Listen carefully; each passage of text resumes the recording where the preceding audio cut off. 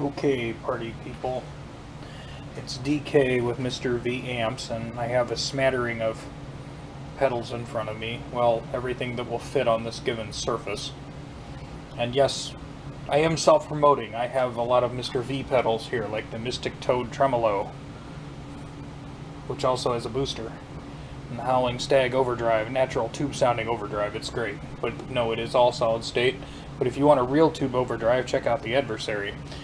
And of course the angriest distortion pedal ever created, Karen. Okay, that's enough self-promotion. I have been getting a smattering of broken pedals lately, and I can't find a dang thing wrong with them, other than, you know, maybe an occasional ground. And it seems like 97% of the time the problem is with powering these things. Okay, so it's very popular to go to Guitar Mart and ask for, oh, I want one of them power supplies to power all my pedals. And you know exactly what I'm talking about. It's got a wall wart, and then you got, you know, a daisy chain of little plugs, right? Well, those things, you got to understand current draw to understand if that's going to work for you, or if you're going to have a holy nightmare on your hands. We all understand 9 volts for most of these. Not all of them are 9 volts, actually. In the case of this, I got some weird ones here on purpose. 9 volts is fine. We understand 9 volts. But what we don't think about is necessarily the current. Okay? And most of those popular, and again, we're not going to name any names, most of those popular one plug, multiple pedal power supply things are capable of putting out 1,000 milliamps. That's 1 amp, and it's a switch mode power supply. And I think that they're probably generously saying 1,000 milliamps, because once they start to get close to that limit, they start making weird noise and they get warm and they might fail. You know, not good, not good. So most of your pedals, your typical solid state distortions and that kind of stuff, these aren't going to have a huge current draw, and many times the manufacturer will write down on the bottom at least something to tell you about the current draw. But if you notice, most of them don't. I'll just tell you, 9 volt pin negative. 9 volt pin negative is very, very common. It's kind of the generic de facto power supply for a Boss type pedal, and the one we use for testing most of the things around here is an old Dunlop unit, and this is capable of putting out 200 milliamps at 9 volts, and it gives a nice, steady, smooth, linear power. They don't make this anymore. Of course they don't. They switched to switch mode because it's allegedly better for the environment. Oh well. Anyway, the key thing is, I said this is a 200 milliamp power supply, right? It can supply 200 milliamps. That should be able to power most of these pedals just fine, right? Right? Well, 2 of these pedals might appear broken, like this Sabine NEX 5300 stereo chorus, because it is looking for 9 volts pin negative at 300 milliamps, and it's capable of anywhere between an 8 and 16 volt power adapter. So this particular pedal would cause my trusty Dunlop power adapter there to cry for mercy, and the pedal would probably switch itself off and wouldn't work. We got a Morley volume pedal here. That one's looking for 300 milliamps also. Now, is that necessarily the actual current draw of the item? Maybe, maybe not. But some pedals draw more than others, and you got to be aware of that. And I've even got some here that are tube monsters, like this Maxon. That's got a tube in it. Kind of cool. this one just tells you what power adapter to use with it. A 9 or a 10 volt power adapter, and actually the OEM power adapter in here is 200 milliamps, and that is actually kinda on the low side because the filament on these tubes is going to draw 150 milliamps on its own. A 12AX7 will draw between 150 and, let's see, yeah, it's in amps. They give it in amps, so it'd be 0.15 amps or up to 0.3 amps is what they can draw in parallel. So that would be 150 to 300 milliamps that tube could be drawing. So I'm assuming it's, whoever rated this is assuming the tube is going to draw 150 milliamps, and then the other 50 milliamps in that power supply is going to deal with the other electronic bits in there, and it seems to work just fine. Again, that's a pin negative. We have some of these other oddballs like a Guitar use a 12 volt power adapter. 12 volt. Well, yes, these are also tube based, and if you think about it, it's probably better for this considering it's a 12AX7, so the 12AX7 is going to want a 12 volt power supply to power it, unless you're going to try to run it on 6.3, and they ship a 200 milliamp power adapter with those. Then there's other pedals that just kind of make you scratch your head, like this Leela switcher. These things are great, by the way. They still make some kind of version of this, but it just says somewhere between 8 and 20 volts. Well, it's only got to run LEDs and relays, and there's actually some regulation circuitry in there. So this one's not a big current draw, but I find it interesting that they give you that kind of range. Or you get some real weird ones, like this infamous Little Bear Chinese thing. Do they even make this anymore? I don't know. But this one, they say 9 to 12 volts AC or 12 to 18 volts in DC. Okay. And if it's DC, should it be pin negative or pin positive? Did they tell you? No. Pin negative works on it though. However, if you're experiencing weirdness in your pedal chain, it's probably because your current draw is on the high end. If you, for example, were to take one of those infamous 1 amp, the 1000 milliamp multi-daisy chain adapters, and hook up this one and that one, you would already be at 600 milliamps. Put one of these on here, well, you're already tapping the limits. And the experience I had is I had one guy who had a big box branded power supply, actually a very expensive power supply, and the outputs individually on it were something like 50 to 100 to 200 milliamps, something like that. And the moment the adversary was added to his device to power it, his entire pedal board started crying like a baby because the power supply couldn't keep up with lighting up a tube. So we need to be aware of current draw. The other thing we need to be aware of that happens all the time is my pedal cuts out, my pedal turns off. It doesn't turn on. I plugged it into power and it won't turn on. Oh, good grief, people. Let me explain something to you. I have plugged the pedal in and it doesn't turn on. I can't get it to turn on at all.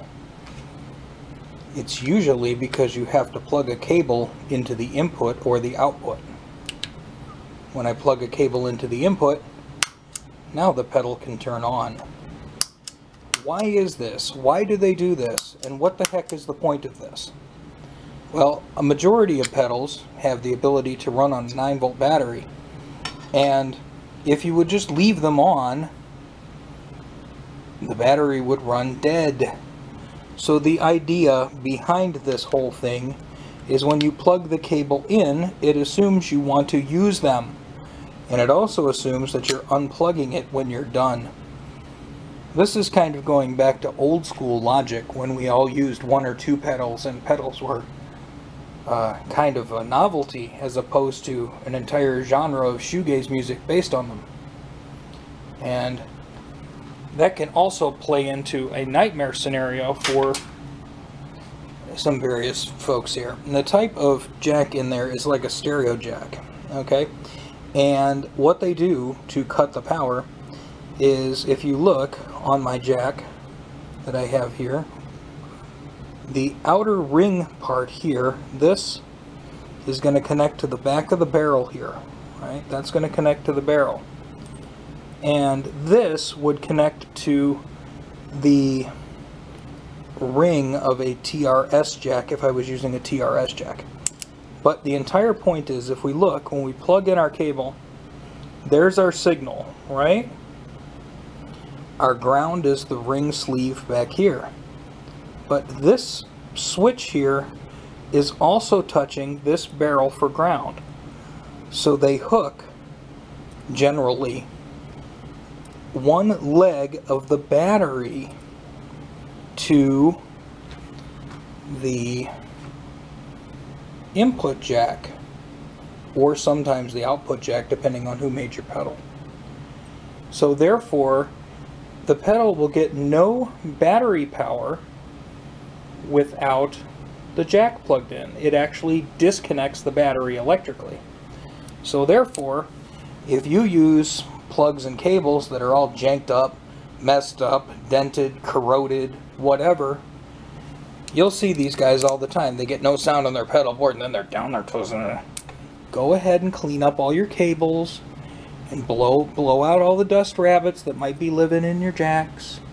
It might help you get some more reliable signal through those. Okay, let's talk about electricity. This is a battery. Essentially, if you have one of those pedal chains that hooks all your pedals together, they're all running off the same battery.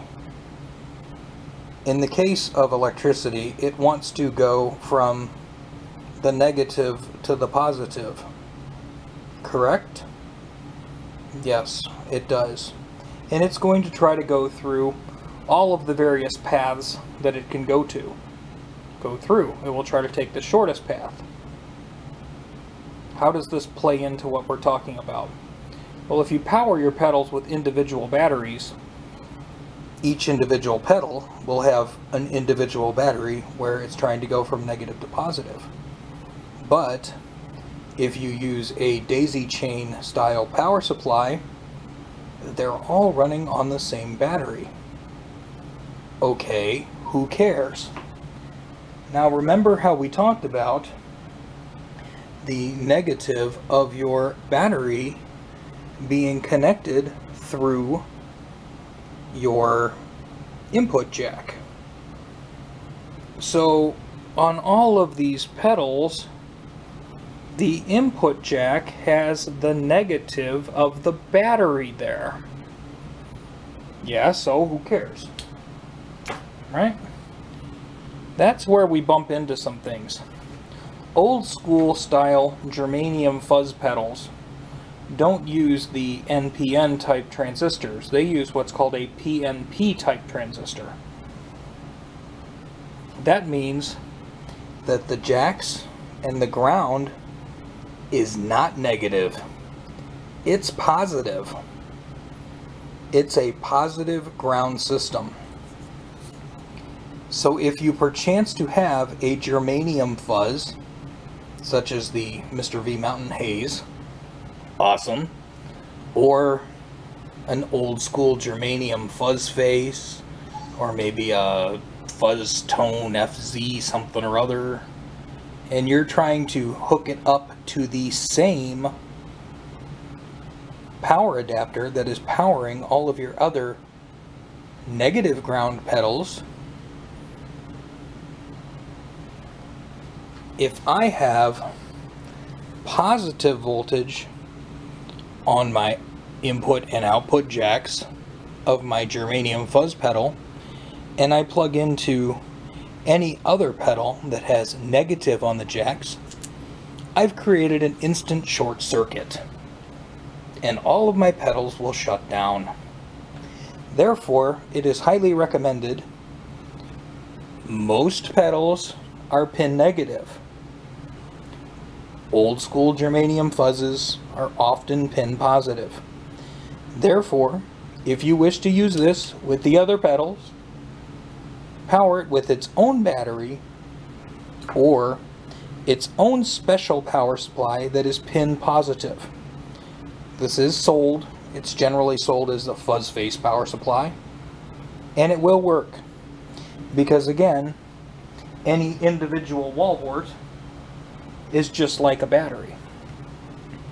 It's trying to go from the negative to the positive of the battery. If you're using a daisy chain, they're all on one battery.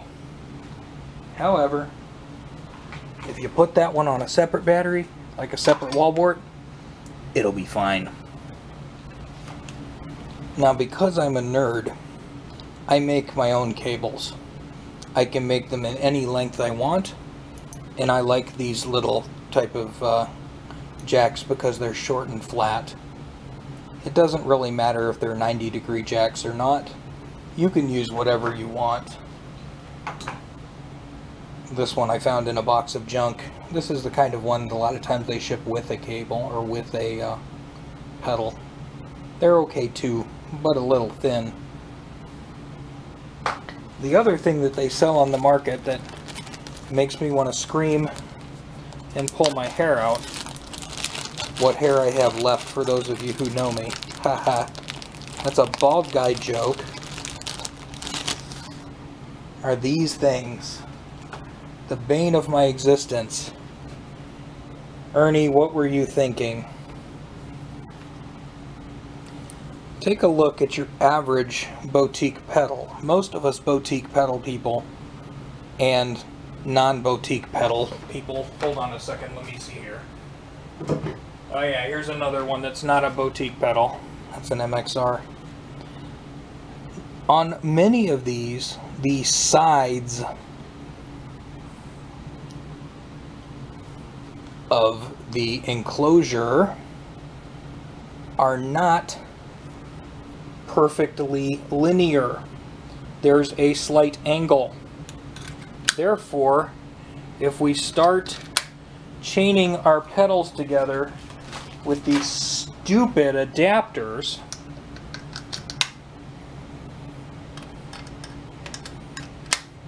it isn't going to lay flat.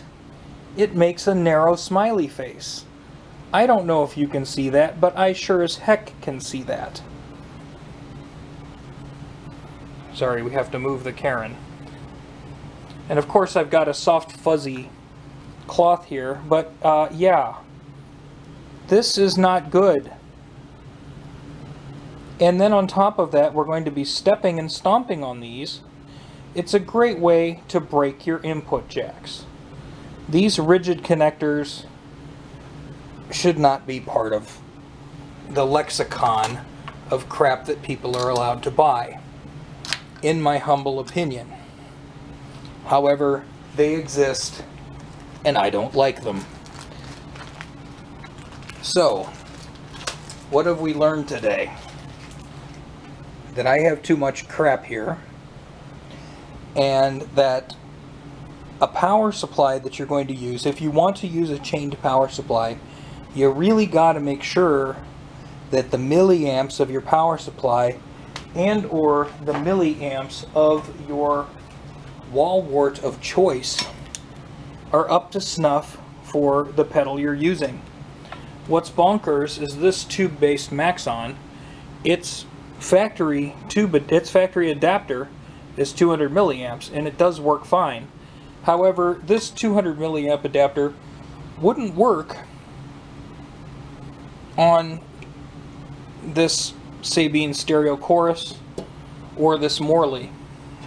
They want more current than that. Actually, I think the Morley will run with less, but it's beyond there. Also, pedals that have a higher current draw rating or want more current, if you decide to run them on the battery, you're going to be changing that battery a lot more. So when you're selecting a power supply, you're going to see all kinds of cool stuff from China, or, well, probably China, or an American manufacturer that went to China. And they talk about what they call isolated jacks, power jacks. Those can be beneficial because there's going to be a dedicated amount of milliamps to each individual pedal. So that's nice. So you don't end up with one pedal in the chain being a power hog and messing with the rest of them. That's fine. That's good. But take the time to flip your pedals over, read how many milliamps they want, and make sure that your power supply is up to snuff with it before declaring that a given pedal is broken or messed up. Or if you're a super nerd, you just build one. This is actually a linear type power supply. It has a big old transformer in it. It has the 12 volts for those tube pedals in the back. And it actually works great on the Adversary because that's got a 12AX7, so it loves 12 volts, right? And then we have 9 volts for the other ones. Some pedals want 18 volts, some pedals want whatever. It is very possible to learn and make this circuit. It is an easy circuit if you're good with a soldering iron. But if you like pedals, get a good pedal power supply. And I mean a good one. Not a crummy Chinese one. Otherwise, you're gonna be cursing. You're gonna be cursing your stomp boxes, and you're gonna be thinking they're broken. I have gotten in 3 pedals for repair recently, and only one of them had a minor issue that was unrelated to what the individual was experiencing. They were experiencing cutouts, volume drops, weird crackly noises. All of that stuff is related to not enough power or a crummy input jack that's not making good connection. So if you suspect that your pedal is being stupid, try putting a brand new battery in it first. See if it works good on the battery, and if it works lousy on the battery, if it works properly on the battery but lousy on your power supply, then your power supply is probably lousy. Okay, that's enough technical gubbins for me, and from me, yeah. And I'm sure this probably isn't nearly as riveting as somebody trying to explain the signal loss and whether you have buffers or non-buffers and all that. That's tone nerd kind of stuff. I'm thinking from a perspective of whether it works or not. Would I actually use all this stuff on my pedal board at the same time? No, that's pretty much insane. And I generally only use 1 or 2 at a time. And I may be using this one more and more and more. This thing's brand new. We're going to be making a few more of them. It's the angriest distortion pedal ever. I'm not sponsored by anybody else except myself. So yes, I do shamelessly promote my stuff. Thanks for watching. Have a great day.